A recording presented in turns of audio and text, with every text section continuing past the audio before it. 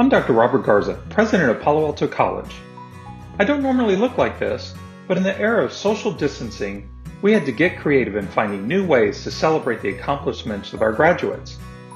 Although we are postponing the 2020 commencement ceremony until December, we didn't want to let this moment pass us by without acknowledging and celebrating our amazing students who will graduate upon completion of their degrees and certificates.